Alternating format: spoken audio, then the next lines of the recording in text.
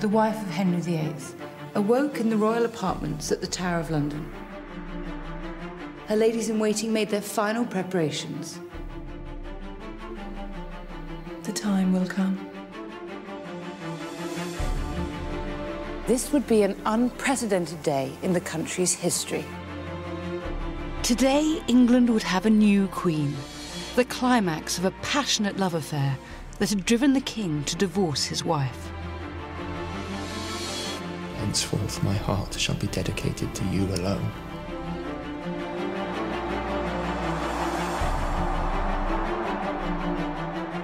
As she emerged outside, thousands of excited spectators cheered, greeting her for the very first time. To have her as his queen, Henry had moved heaven and earth. He had annulled his previous marriage and broken ties with Rome so that he could become the supreme head of a new Church of England. But the joy of Anne's coronation wouldn't last. Less than 3 years later, Anne would be back in the Tower for a very different reason. She would be queen for only 1,000 days. O Lord, have mercy on me. To Christ I commend my soul. It had taken Henry and Anne 7 long and difficult years to get together. Now I'll be retracing their footsteps and piecing together the evidence to try and understand why it took just 3 years for their relationship to fall apart in such a tragic and violent way. O Lord God, have mercy on my soul. Jesus, receive my soul. O Lord God, have mercy on my soul.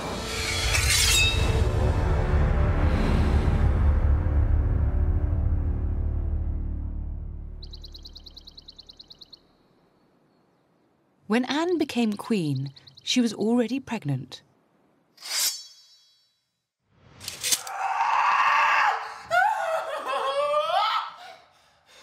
Anne had held out the promise that she would give Henry the son and heir that he needed to secure the Tudor dynasty.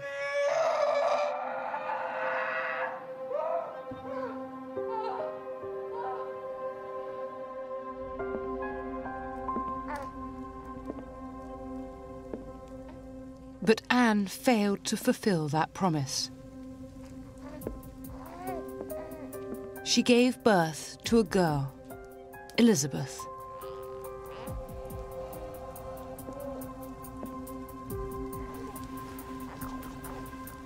It was a massive disappointment.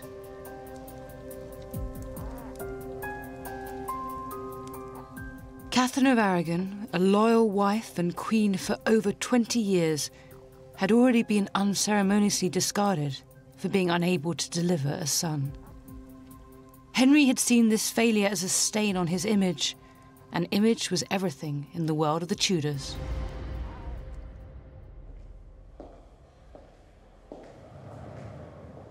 Henry needed to be seen as a king who could continue his dynasty. This is a cartoon that was prepared by Hans Holbein, a sketch.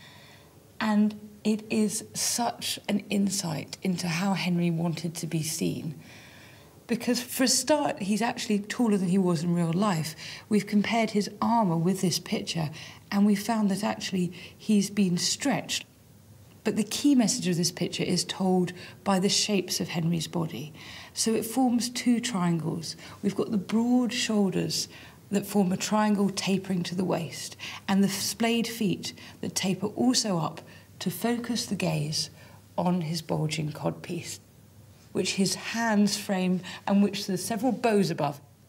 Because this picture is all about masculinity and virility and fertility and potency. It's no wonder that we think of Henry as this man of lusts, when in actual fact he had trouble siring an heir, because this picture tells us what to think. That's why there are so many copies of this picture, because if you were a courtier who had any nous at all, you'd get yourself a copy of this picture to show that you were on message. Henry and Anne's marriage came under intense pressure from the very beginning. England's future depended on their ability to reproduce. A song composed for Anne's coronation made the new Queen's duties explicit. It was called the White Falcon, the falcon being Anne's heraldic badge and a symbol of grace, purity, and fertility. This white falcon, rare and precious, this bird shineth so bright. Of all that are no bird compare, may with this falcon white. Of body small, of power regal she is, and sharp of sight. In chastity excelleth she, most like an angel bright. That she may bring fruit according for such a falcon white. Herself repose upon the rose, now may this falcon white.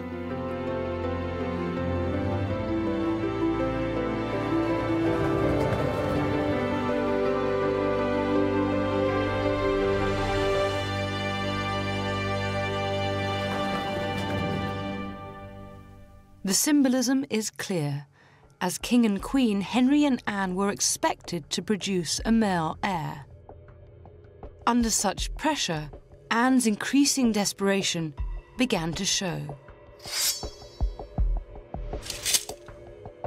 Less than a year after Elizabeth's birth, rumours circulated that the Queen was once again of a goodly belly. But mysteriously, there's no record of either a miscarriage or indeed a birth. Well, it suggests to me that maybe it was a case of pseudocyesis or phantom pregnancy, which happened particularly in the 16th century before the age of scans or pregnancy tests, when women who desperately wanted to be pregnant would have all the symptoms of pregnancy, but there was no baby. Which expresses just how much Anne was desperate to give Henry what he wanted. Henry's obsession wasn't the only burden on their marriage. There were still many Roman Catholics who refused to accept Anne as their queen. This conflict would lead to bloodshed.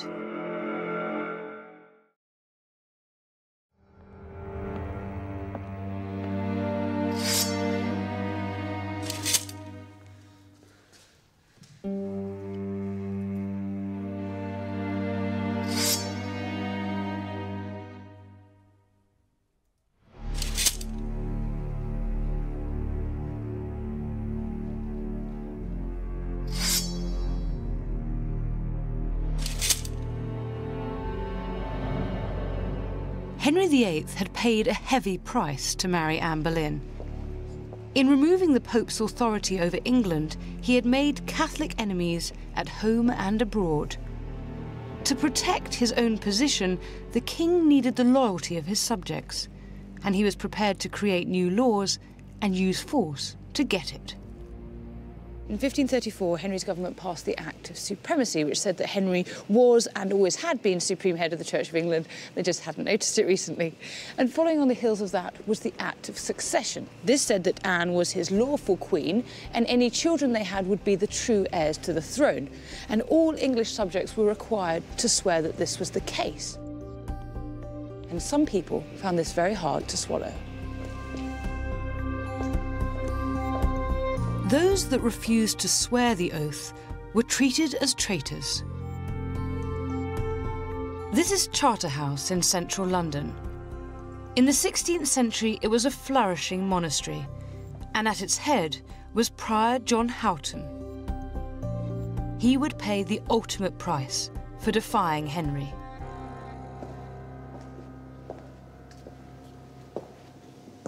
Houghton and many of his monks refused to swear that oath of succession. And so in April 1535, 10 of them were taken to Newgate prison. And within fewer than 3 weeks, they were tried, convicted, and executed for treason. And we have an astonishing account of their execution. A foreign report on the gruesome event was graphic. What it said was this: they were dragged to the place of execution in their habits, to the great grief of the people. They were hanged, cut down before they were dead, opened, and their bow and hearts burned. Their heads were then cut off and their bodies quartered. And another report adds the shocking detail that the executioner caused them to be ripped up in each other's presence, their arms torn off, their hearts cut out and rubbed upon their mouths and faces. And the barbarity of this act was blamed directly on the King of England himself. Far from easing the pressure on Henry and Anne's marriage, the deaths of these dissenters only amplified it. They needed a son more than ever to justify their actions. But even though their relationship was under great strain, they certainly weren't showing it.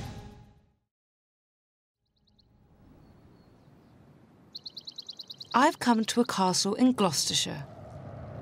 It's a place that reminds us that for more than 2 years, they were happily married and still in love. The royal couple came here for 10 days in the summer of 1535, just a few months after the bloodshed at Charterhouse. Today, it's an upmarket hotel.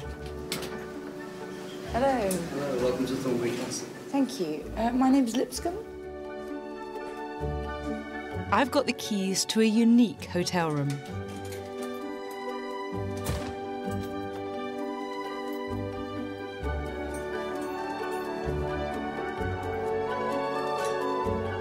Now, it's pretty unusual to stay in any room that a king and queen have slept in, but one that Henry and Anne have stayed in is a rare and thrilling experience.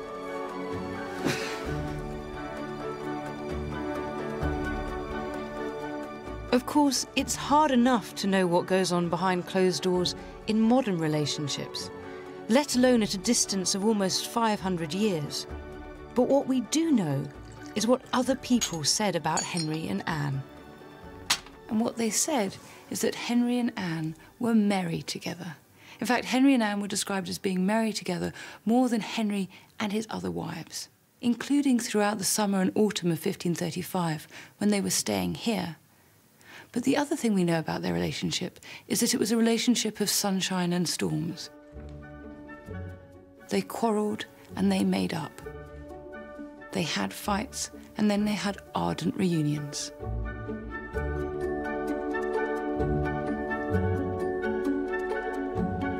Henry and Anne were now 2.5 years into their marriage, and as 1535 drew to a close, all seemed well in their world.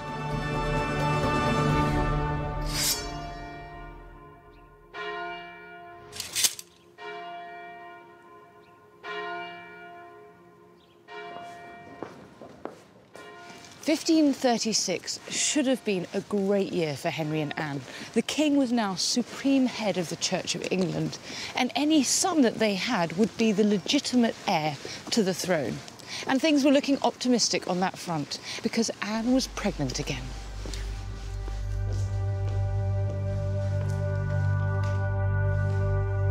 The couple's good fortune continued with the first major event of that year. On the 7th of January 1536, Catherine of Aragon, Henry's first wife, had died after a short illness.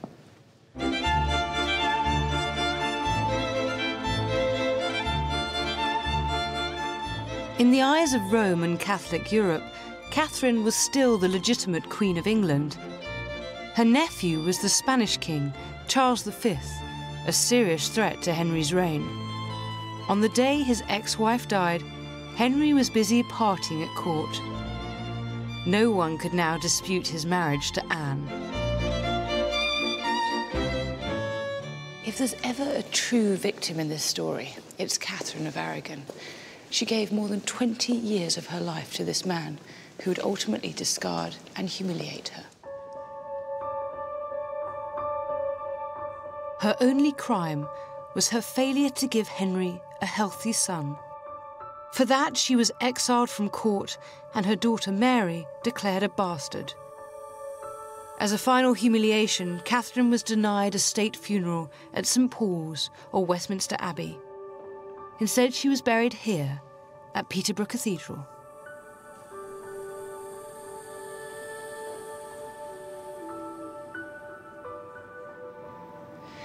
I find it quite moving and sad to be here by Catherine's grave. Catholics viewed Catherine as a martyr, and her story is so tragic that people still want to mark her life. Look at all this. People have brought flowers and posies, and the pomegranate, her symbol, to remember her by. So Catherine remains an inspiration. Henry and Anne treated her with utter contempt. So self-absorbed were they. Ultimately, she would be just another victim of their destructive love affair.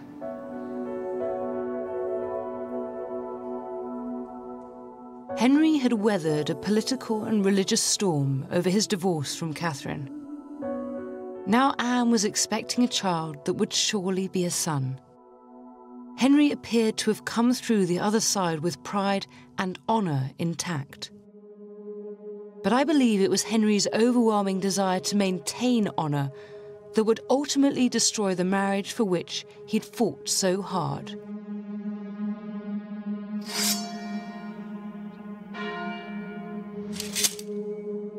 Just 17 days after Catherine's death, Henry and Anne's relationship suffered a major blow. Like everyone else in the 16th century, Henry VIII was obsessed with honour.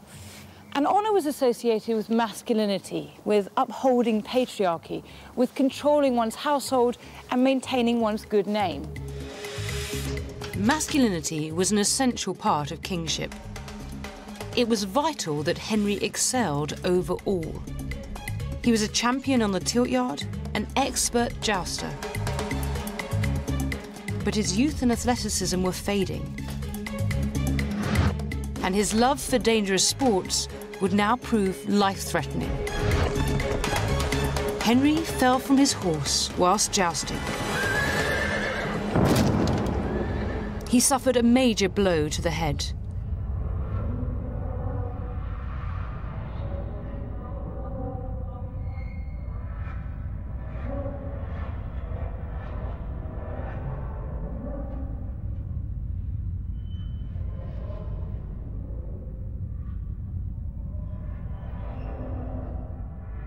The king was reported to be unconscious for over 2 hours. Such a severe head injury could be partly responsible for the marked change in Henry's personality. He became an increasingly brutal and cruel king. We understand that the young Henry was very different from Henry in the later years of his life, and there are a couple of ideas about why that could be and how his brain might have been involved. If he underwent damage to the frontal lobe of the brain, it's this part here, just behind the forehead. And if he hit the ground very hard, then the front part of the brain could bash against the skull and cause damage to this area. And the reason why that's important is that the frontal lobe, here, the biggest lobe of our brain, is the area responsible for our personalities and our behaviour. It processes our experiences and makes us the people that we are. And we know that people who have damage to the frontal lobe, it may just exacerbate character traits that they already have. So if they're slightly grumpy, they may, after their injury, be very grumpy. Often people say it's like a completely different person, and so their characteristics change completely. So it's possible that that's what happened to Henry. We also know that the impact of his fall opened up an old ulcer in Henry's left leg, which would never heal. We know that actually Henry's physicians did try to drain his ulcers, and they used hot irons, almost like a hot poker, that they pushed into his ulcer with no anaesthetic. And that can't have done very much for his temper. And worse was to come. Henry's jousting accident would be blamed for the next disaster to strike at the heart of Henry and Anne's marriage.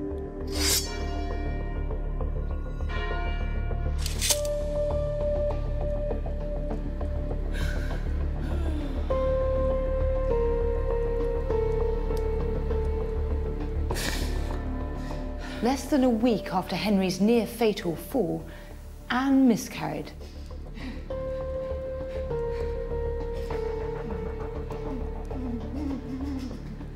she blamed her miscarriage on her shock at hearing the news of the king's fall.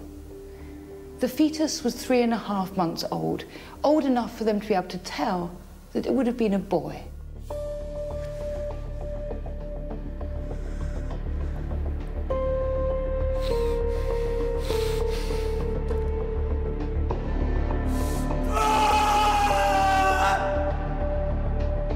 Although they loved each other, the success of Henry and Anne's marriage had always depended on having a son. The Spanish ambassador Eustace Chapuis wrote that Anne had miscarried of her saviour.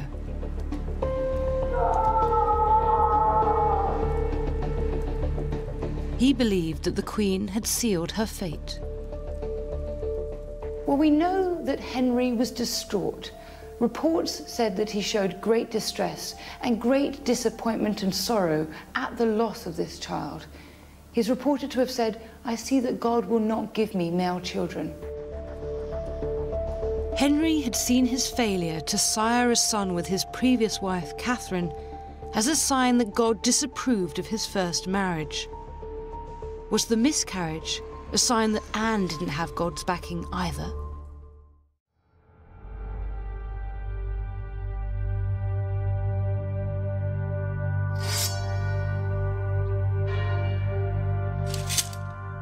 Following Anne Boleyn's miscarriage, rumours circulated in court that Henry VIII had lost interest in his wife. Anne was never a popular queen, and without a son, she was exposed to those at court who would rejoice at her downfall. And they would have been delighted to hear gossip that Henry was seeing another woman. Our evidence comes from the Spanish ambassador Eustace Chapuis, a wily character and a staunch Roman Catholic who never disguised his hatred for Anne, the woman whom he called the concubine.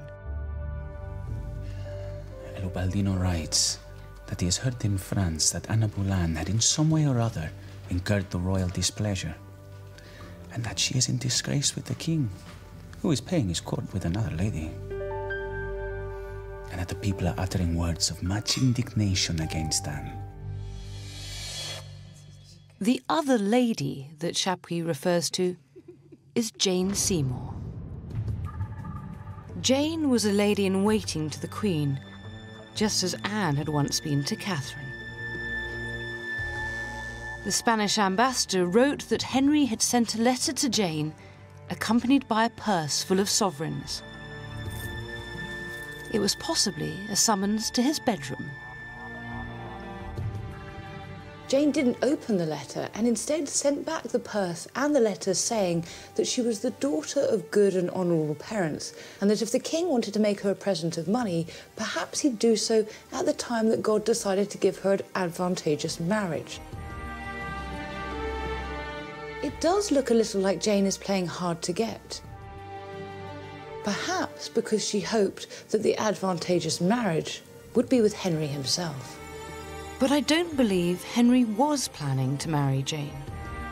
It was normal practice for kings at this time to have mistresses, and there's absolutely no evidence that Henry was thinking of abandoning Anne, or indeed that he'd even fallen out of love with her. In fact, Henry was still increasing pressure on the Spanish king, Charles V, to recognise Anne as his queen.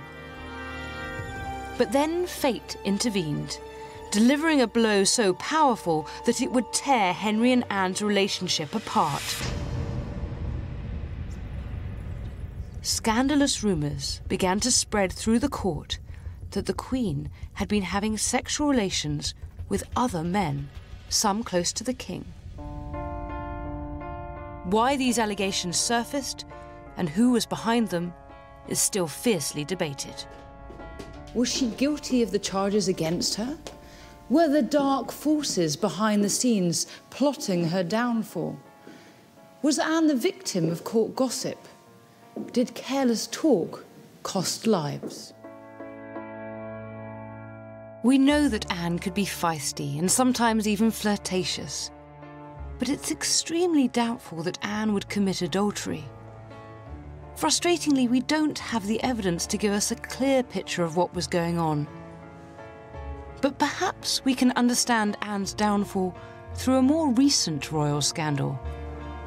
Former courtier Patrick Jeffson was Princess Diana's private secretary. I think there are some parallels with Diana there, where some of her critics, some of them quite close to the royal establishment, have tried to paint her as a loose cannon. Whereas the truth was she was an extremely dutiful princess. Well, Diana was painted as this woman who had many lovers.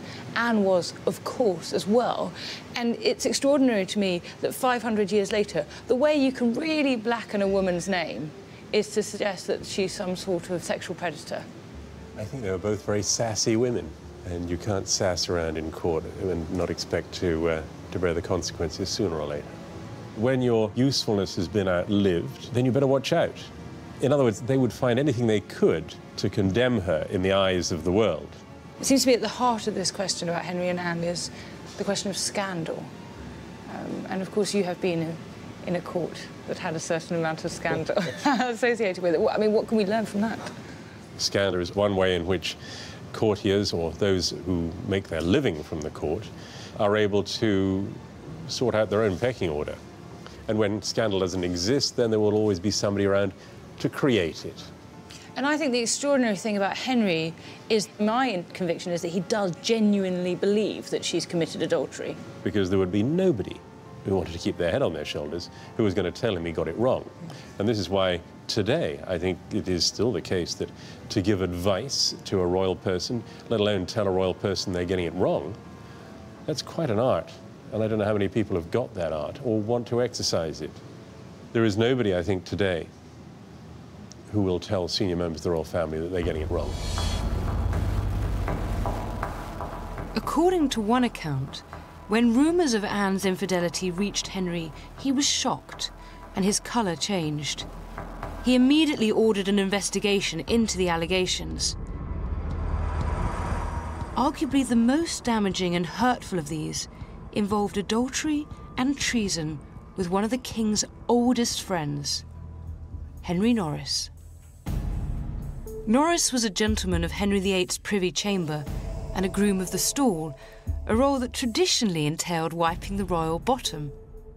In reality, it meant that Norris was Henry's closest companion, someone he truly trusted. But in Henry's court, walls had ears. No one was immune from the deadly consequences of rumour and gossip. In an indiscreet conversation, the Queen was said to have asked Norris why he hadn't got married yet.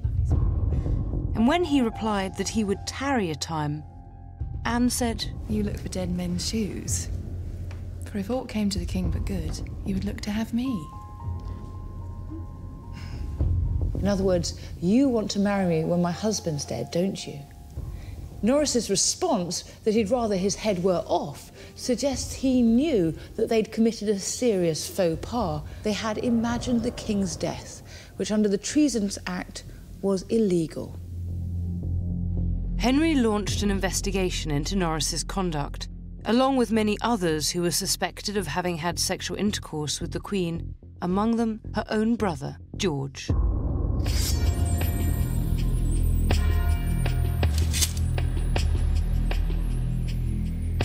Anne's final downfall was swift and sudden. It began with what should have been a day of celebration for the King and Queen at Greenwich Palace.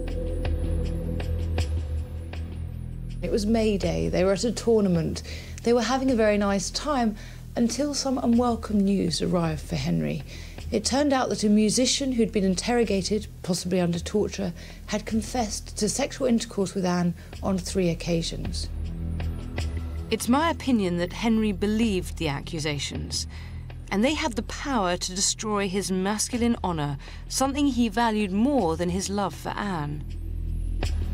Henry couldn't be seen as a king who had no control over his wife. He abruptly left Greenwich, taking Norris with him, and whatever was said on that journey back to London was enough to convince Henry that his closest friend was guilty too. Norris would end up on the scaffold. Henry would never see Anne again. She would never have a chance to meet her husband, to talk it through, to give her side of the story, to protest her innocence. That same night, alone at Greenwich Palace, Anne was given all the usual attention of a queen. She was still completely unaware that her life was unravelling.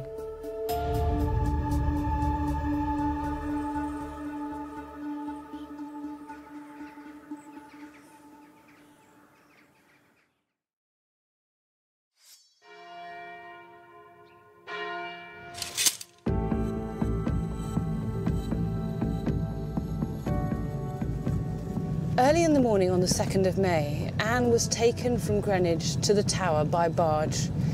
She had no idea why. She could never have imagined that she was experiencing her final moments of freedom. She travelled in through this water gate in St Thomas's Tower, now known as Traitor's Gate. In those days, the Thames came up all the way to these stairs. And of course, we have this sense, with hindsight, that that was the beginning of the end, that she must have known it was all up. But Anne wouldn't have known that. No one considered for an instant that a Queen of England might lose her head.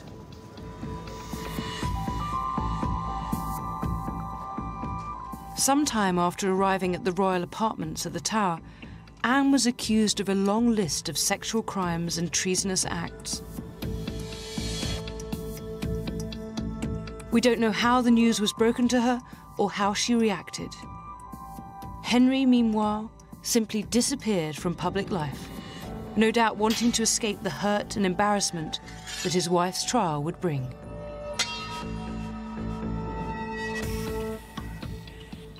I'm walking where the royal apartments used to be, where kings and queens stayed the night before their coronation, because to hold the Tower was to hold London and was to indicate that you really held England. And of course it was where Anne stayed on the night before her coronation and again on the night before her execution. It was also the site of the Great Hall, which held 2,000 people, and where Anne's trial was held.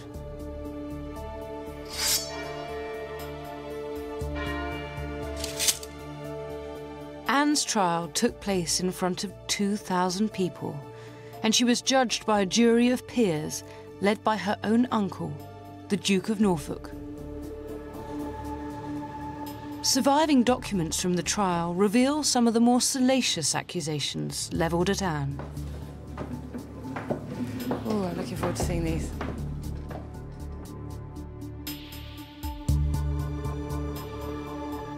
This document is an extraordinary one because it is a record of that trial. This is the indictment. This is the charges laid out against Anne.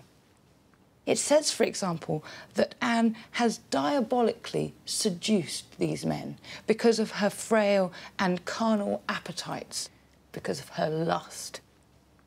It doesn't stop here. It goes on and on.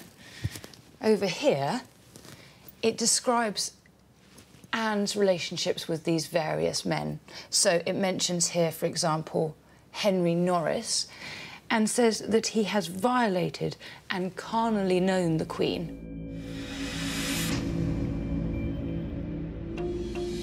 And then it mentions George Boleyn, Anne's brother, and this bit's particularly lurid. It says that she has allured the said George into putting his tongue in her mouth, and she has put her tongue in his mouth. This is a picture of Anne as sexual predator. And that's exactly how Henry wanted her to appear. No man could possibly keep control of a wife with such a depraved sexual appetite, not even the king. Henry was conspicuous by his absence from the trial. It was a tactic that completely rebounded on him. Henry stayed away because it was really humiliating for him to have his wife accused of adultery. It suggested at this time his lack of sexual dominance, his lack of sexual prowess. And indeed, that's precisely what came out of the trial. George Boleyn, Lord Rochford, Anne's brother, was given a piece of paper that he was told not to read out loud. But he did. And on it was the charge that he and Anne had laughed at the king's manner of dressing, had laughed at his terrible poetry, and above all, that Anne had said that the king was not skillful in copulating with a woman and had neither vigour nor potency. Remember, that's in front of that crowd of 2,000. Henry was right to stay away. Anne was convicted on all counts. She now had just 3 days to live.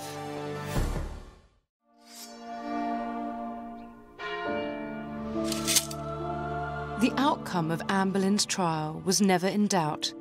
By a jury loyal to the king, she was unanimously found guilty of adultery, incest, and high treason. Sentenced to death and with nothing to lose, it was now Anne's chance to tell her side of the story. I am entirely innocent of all these accusations, so I cannot ask pardon of God for them. I have been always a faithful and loyal wife to the king. I've not perhaps at all times shown him that humility and reverence that his goodness to me and the honour to which he raised me did deserve.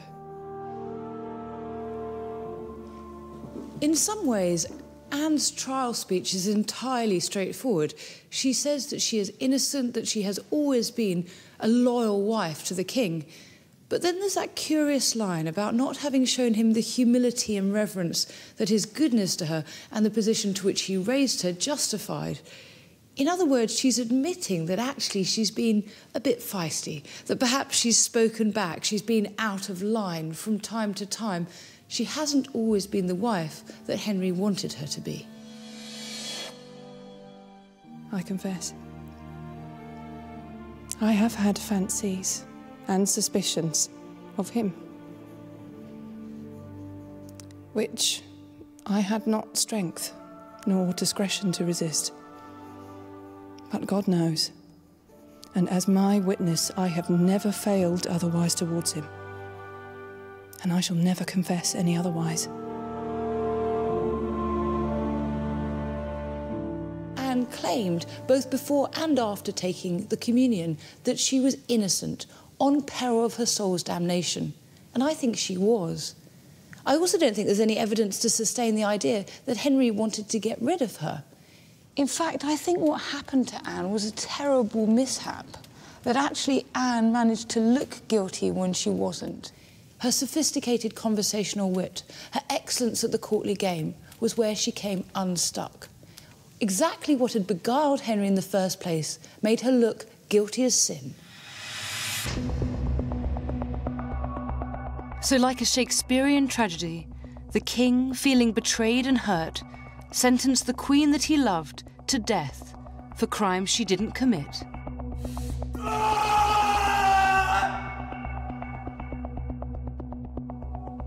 I think that the concubine's little bastard Elizabeth will be excluded from the succession,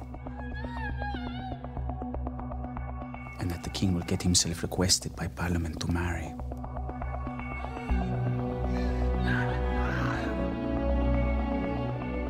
The joy shown by the people every day, not only at the ruin of the concubine, but at the hope of Princess Mary's restoration, is inconceivable.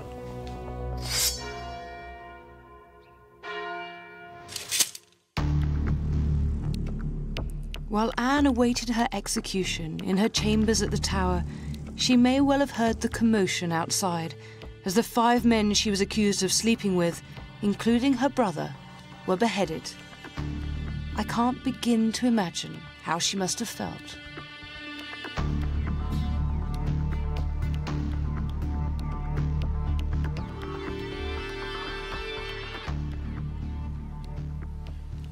We can't be certain, but it is believed that this is the prayer book that Anne had with her in the Tower. I've spent a lot of time thinking about Anne's weeks in the Tower, how she racked her brains, how she tried to figure out what had got her into that mess, the hysteria, the trauma, the terrible time she must have had. And the idea that she had this with her at the time and that I'm now holding it in my hands is something I can't quite express. This is the wonder of history, this tangible sense of reaching out to touch the past.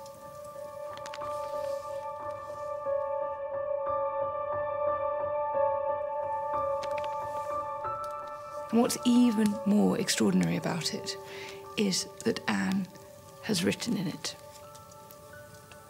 Now, she probably wrote this some time before her execution, but what she wrote has a haunting resonance.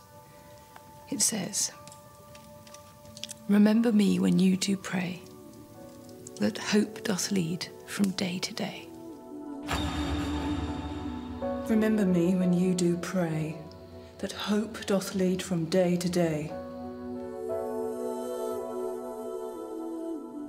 And she signed it, Anne Boleyn.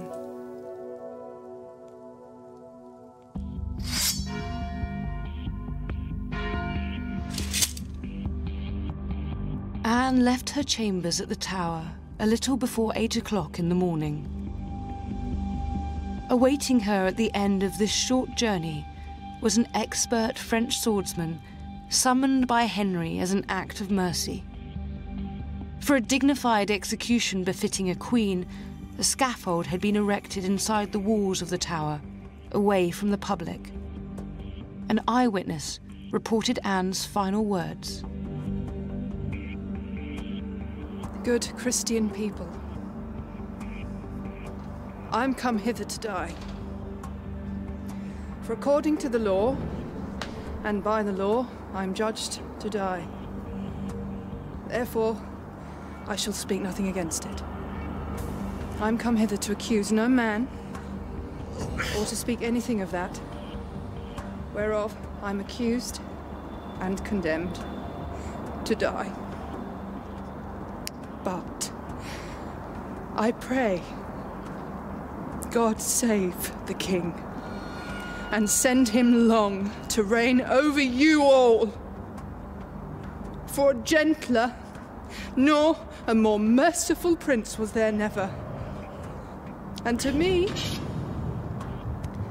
he was ever a good, a gentle and sovereign lord.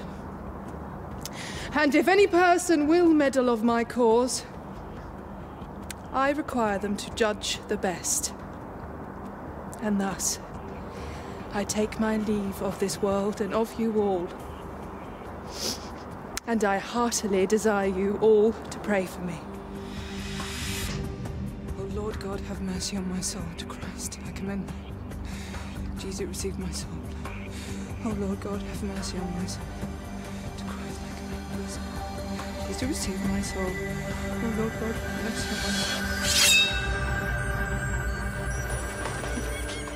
The Queen of England was beheaded with a single clean strike of the French blade.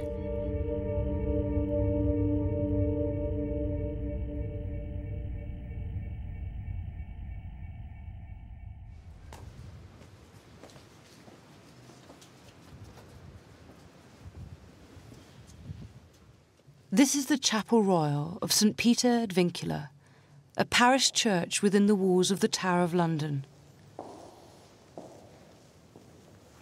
After Anne was executed, she was brought here to be buried, or at least most of her was. If they did what they did with other traitors, they would have taken her head, boiled it, tarred it, and put it on a spike on London Bridge before throwing it into the swirling Thames. But the rest of her is here, somewhere beneath my feet, and this is where she should be remembered.